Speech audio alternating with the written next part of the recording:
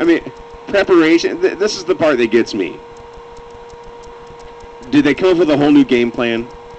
Did Green Bay, the year after Brett left, totally change around the entire offensive game plan? No, it's the same thing. The Green Bay offense looks the same now as it did when Favre was playing. I mean, it's run the same. So, realistically, Brett Favre could have waited until the regular season started, jumped right in, and not missed a beat. He's familiar with the system. The system hasn't changed. The Green Bay that's called an excuse. Well, we gotta get our team going the right direction and get it all together. Brett Favre wasn't going to throw a fork into that. I mean, he wasn't going to mess up your system. No way. Totally mishandled by Green Bay and totally misinterpreted by Green Bay fans. I mean, 100%.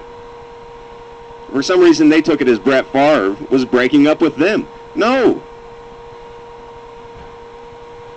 No, the owners wanted him out. They wanted to move forward. Forget 13-3. They want 6-10. Aaron Rodgers. And Packer fans are so delusional. I don't understand. It's like you're the same type of people that break up with your girlfriend or boyfriend, and then a couple weeks later when you find out they're dating someone else, you think that they're the bad person about it. You get mad at them. No, you broke up with them. They're allowed to do that. Brett Favre is allowed to go play for another team. He's allowed to go play for Minnesota. Like it or not, he is. Well, that's our rival. You can't just... I mean, that'd be like going and dating, someone's best friend. So what? So what? You didn't want him anymore. It's time to move on and get over it. And the booing, the overwhelming... it was so loud. All the boos were so loud. And, it's showing a close-up of Brett's face. I thought he might cry. I'm not kidding. I thought he cried when he thought he was going to retire. Why wouldn't he cry then? I thought he was going to cry. He looked so sad. It was like, I mean, you got to think that a guy like Favre, when he goes back to Green Bay and he thinks of Green Bay and he thinks of the fans in Green Bay, I mean, that's like his old family. I mean, that's like people that he's always loved and known and felt so close to, just booing him and hating him. I mean, that must have hurt. This guy dedicated over 15 years, almost 20 years to this organization and to this community. And to be welcomed back like that, embarrassing, Green Bay. Really, really embarrassing. I mean,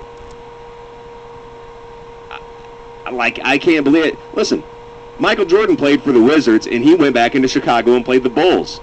Did he get booed? Not even close. Standing ovation. As he should have. As should have Brett Favre when he went back into Green Bay. I mean, I never had a problem with Green Bay fans. I'm not one of these people because I live in Illinois, and a lot of people in Illinois don't like, Green Bay. They don't like Packers. So they boo the Packers. They don't like them. But I'm not one of those people. I'm not a Bears fan, so I don't have any, ill will towards the Packers. I don't have any. But I was glad to see the Vikings win that game. I was glad to see the Packers lose, and I was glad to see Packers fans go home disappointed and upset that they were beat by their old quarterback. Listen, I think they did the wrong thing. I think them booing Favre, you can't challenge an athlete of his caliber with a competitive level that high. You can't challenge a guy like that to come out and kill you, which is what they did. Mike makes a good point. He says Green Bay, they should boo their offensive line. Exactly. That's exactly who they should boo. But think about how good Aaron Rodgers would be if he could stand up for more than 3 seconds after the ball was hiked. I mean, 2.5.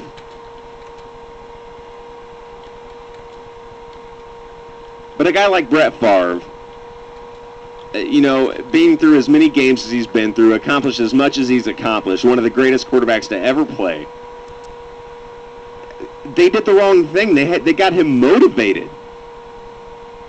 Listen, he could have came in, if they would have given him a standing ovation, he would have become emotional and kind of caught up and overwhelmed in the moment. And then we might have seen the Brett Favre that, got a little overexcited in the moment and got a little, made a few mistakes, got a little, that's kind of what I was looking for going into this game. But I think with the treatment he got from Green Bay fans, I think all that was motivation. And you saw what happened, Brett Favre, 4 touchdown passes, Minnesota wins. 4 touchdown passes. I think you did it to yourselves, Green Bay. I totally think you did it to yourselves. I think by treating him like that when he came in, I think you lit something off inside of Favre, and then instead of being sad and hurt that he was getting the treatment he was getting, it was time for him, it turned into anger. And a guy like Favre really, really, really wanted to beat you on your own turf, and he did. And bad. And that's what you get. That's what you get. I just don't understand. I don't understand the logic behind this. All he did for Green Bay, everything he did for Green Bay, and he just gets booed ridiculously, just like he's not welcome there. I mean, it should have been a standing ovation.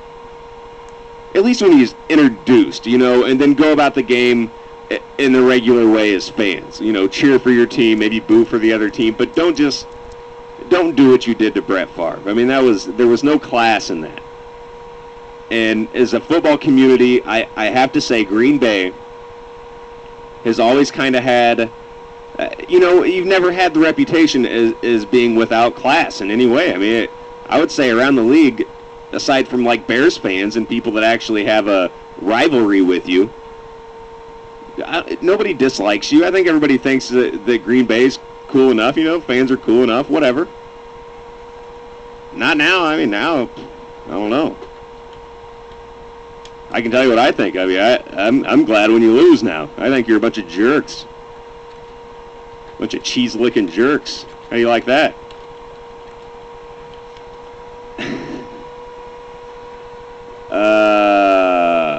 But Mike really wants me to talk NBA. Hey, man, listen. I do things a little differently, I don't just break down the game. You know that, Mike. And sometimes I just want to rant and rave on a certain topic for most of the show.